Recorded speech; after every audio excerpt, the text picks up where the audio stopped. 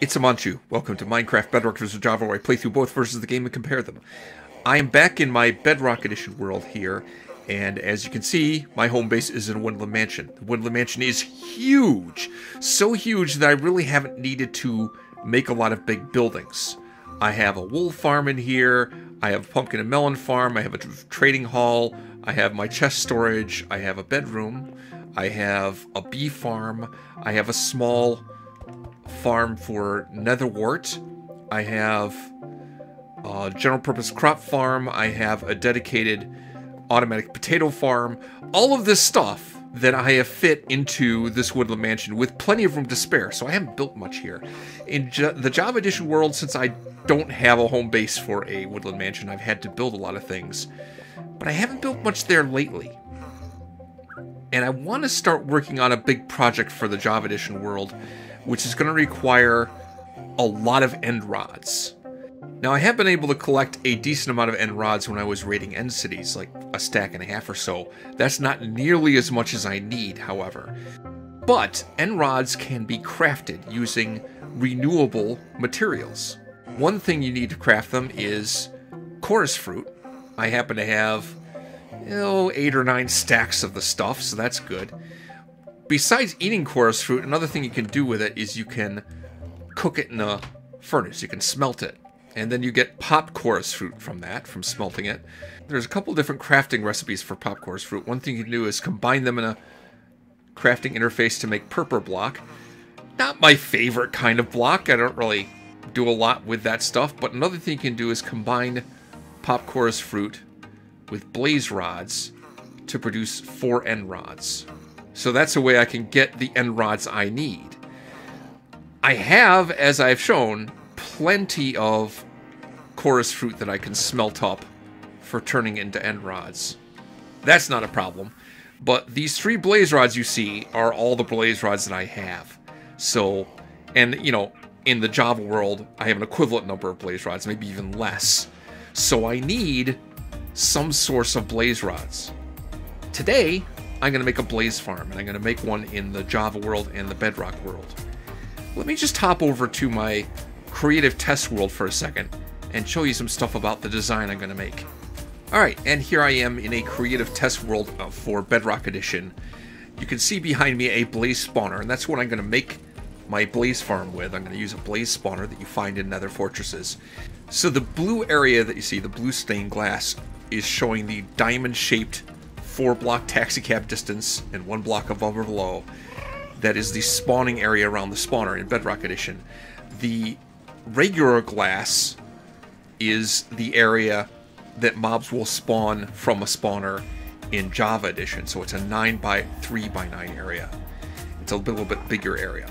Because of this, there's a couple different ways you can make this farm. Well, there's actually many different ways you can make a farm, but there's a couple different main ways that you could do it. And I have demonstrated over here a couple designs. This is a design that's a diamond-shaped design where the walls enclose the spawning area for the blazes. And a lot of expert Minecraft players that know a lot about the mechanics of how Minecraft Bedrock Edition works will make a farm like this. It works, it's nice, but this is a design you might use for Java Edition. It encloses the 9x9 area, plus a little bit more, that blazes can spawn around the spawner in Java Edition. And it will work in Bedrock Edition as well. I like this farm design a lot better than this one.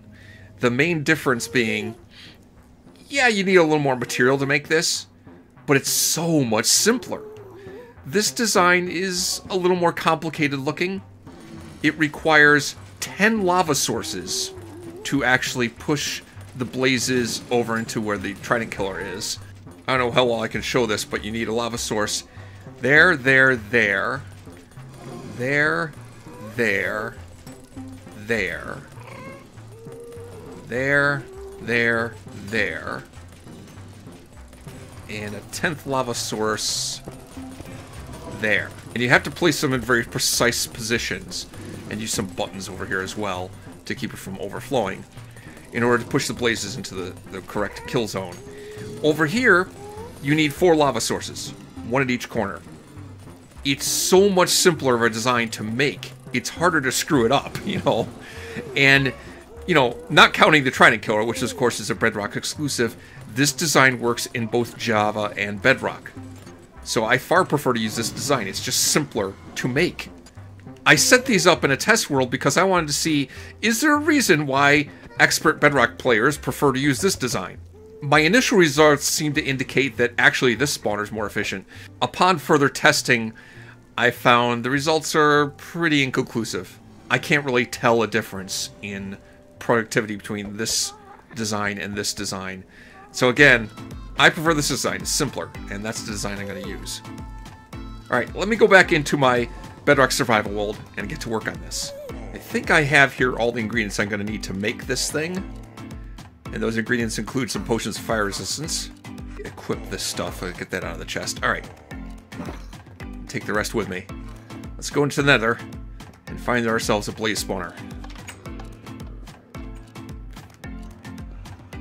It's kind of fortunate to find a Nether fortress pretty close to where I came into the Nether. Right over here, and there should be a blaze spawner not far away. Ideally, it'd be easier if I could find a blaze spawner that's kind of underground, not exposed to the open air, because that way I wouldn't get harassed by gas as I worked. But unfortunately, I don't think that's going to be possible in this case. Java Edition, I might find one, but there's a blaze spawner right over there. First step I'm going to have to take is light this thing up so I don't get blazes spawning in. And that's easier said than done, because it's not simply a matter of putting one of these end rods or a torch or something on top of the spawner. That's not going to be good enough, because blazes, unlike a lot of mobs, only require a light level of less than 12 to spawn in instead of a light level of 0. So I'm going to have to actually spam in a lot more lighting.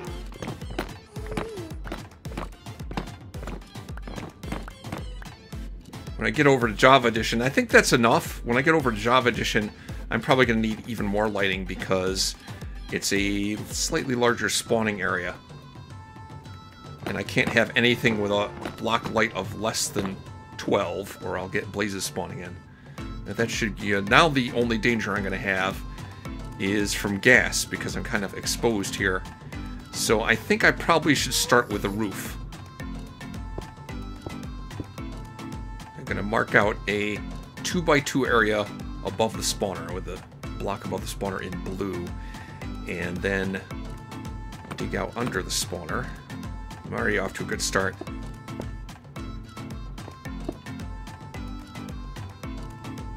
Need it like that. There. So I have one glass block here, and then 2x2 above that. The 2x2 area underneath the spawner that's in glass is just to... is it like a temporary marker to show me where that is. I'm nervous about the gas around here, but okay. Now I want to build out 4 blocks in every direction from this 2x2 space. Normally I'd like to start from the bottom and work up when building any kind of farm. But in this case, because of the danger of gas, it's better to start at the top. Make myself a roof to give myself cover. Although gas haven't been a big problem yet, because their aggro distance in Bedrock Edition is different from Java Edition. In Java Edition, the gas would be aggroed at you and start shooting at you from up to, I think, 64 blocks away laterally, but only a short distance vertically. They have to be about the same level as you. In Bedrock Edition, I think it's something like 24 or 30 blocks in any direction. This glass area is outlining the 9x9 spawning area, plus a little bit more, really. That's going to be the footprint of the farm. And there's going to put some nether brick outside of this as an outer wall outside of that.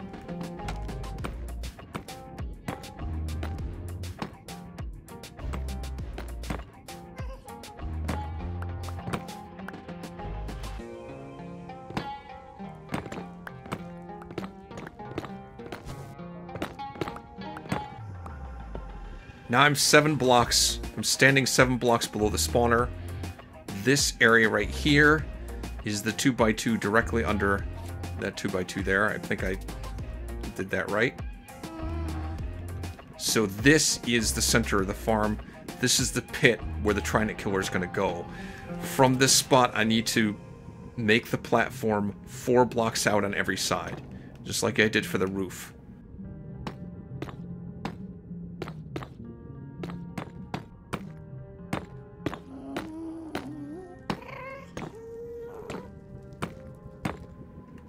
Ah!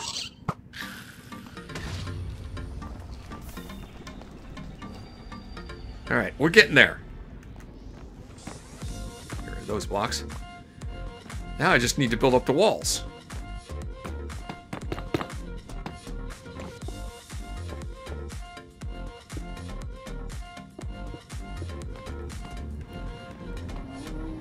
Well, I'm no great artist, but that looks okay, I think. That will do. Now, I just need to make the Trident Killer and a place to AFK underneath.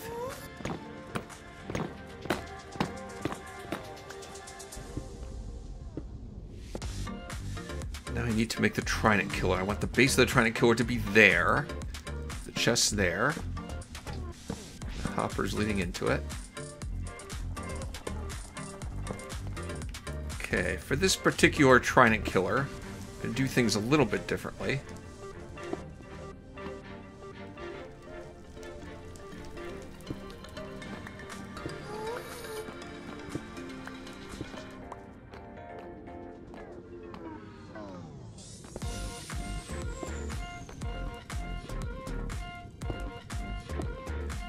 I want a space in here that I can throw the Trident in here and that experience will come out.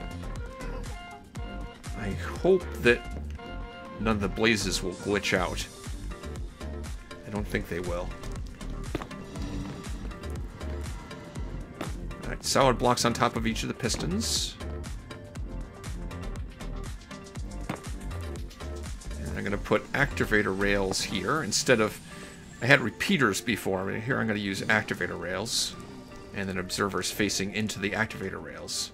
This will work the same way as the Trident Killer and the general purpose mob farm that I made before, except instead of repeaters, I'm using activator rails here. That'll allow the pistons to fire a lot faster. Good, good. One more.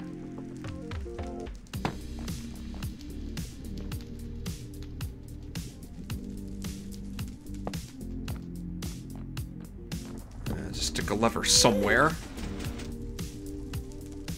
I think those are firing in sequence. They fire a lot faster than when I had the repeaters on 2 ticks.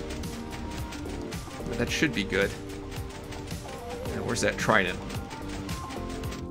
The only enchantment I put on this Trident was Mending, just so I could repair it a little bit. Not that that's necessary, because the Trident isn't going to lose durability as it's being pushed around by the pistons. It can do that forever without losing durability.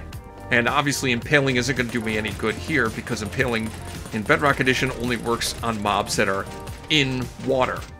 There's no water in the Nether, so that's not going to do me any good. There's plenty of room for experience to get out to me. I'm just a little worried that the blazes might be able to glitch out. I don't think they will. Let's hope not. Alright, all I need to do now to make this farm operational is put down the lava sources and break the lights on the top. I think here is where I'm going to need a potion of fire resistance. Also, I don't actually have any lava. I'm going to have to grab my bucket and get some lava. Alright, here comes the part where things are going to get interesting. Is I got to break these lights out. As soon as I start breaking them out, I'm going to get blazes spawning. Apparently this area is not quite well lit enough already. Alright, here goes. Break that. I have the fire resistance, so they can't really hurt me with their fireballs, but they can still hit me with melee attacks, so I gotta be careful of that. It looks like I have an extra block there. That shouldn't be there. Okay. And that looks right. Okay.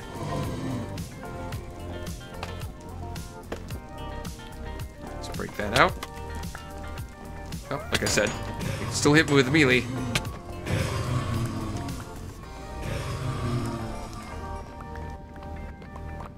Let's pick up all this stuff. Break these blocks so the blazes can actually fall in there. Alright, now let's place these lava sources and get GTFO.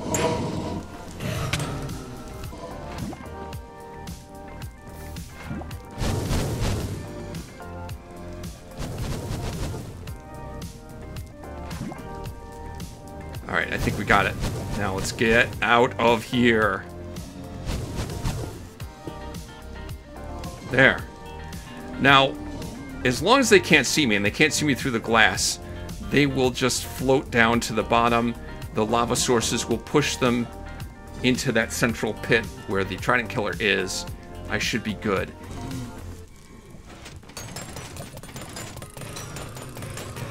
There we go. And the experience is coming in. And I'm holding my Looting 3 sword. So I'm getting benefit of that. I could just sit here AFK and collect all the blaze rods I want. Alright, looks like everything's working right. Experience is rolling in. Let's wait here and collect all of the blaze rods that I'm ever going to need.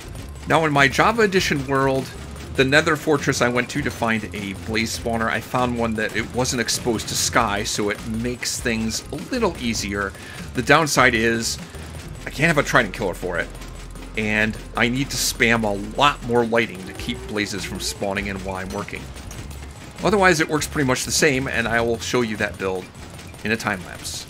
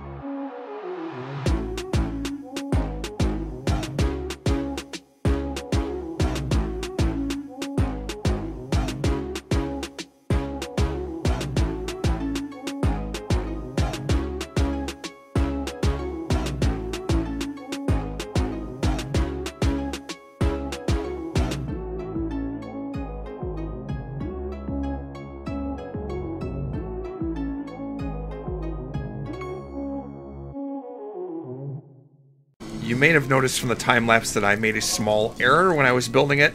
I made the floor originally 9x9, it should be 10x10, with a 2x2 hole in the middle, and the spawner centered over the hole. Instead, I built out like 4 blocks in every direction from the spawner, instead of 4 blocks in every direction from the 2x2 hole in the center. I just had to cut out the walls. After I put down the lava and saw, ooh, it's not fitting. It was pretty simple to fix. But I stand by what I originally said. This box design of Blaze Farm, and really any kind of spawner farm can use a similar kind of footprint. It's easier than the diamond-shaped design. It's just easier to do. Harder to screw it up. Obviously, unlike with the Bedrock edition, I can't do this fully AFK. I do have to actually swing the sword at the blazes because there's no Trident Killers in Java Edition. Otherwise, same design. And so far, I think I've already collected more than enough blaze rods to do the job. If you made it this far in this video, you probably like what you saw, so click on the like button. And if you want to see more videos like this, subscribe to the channel. Now, I should be able to make enough end rods to do that major build that I was going to work on.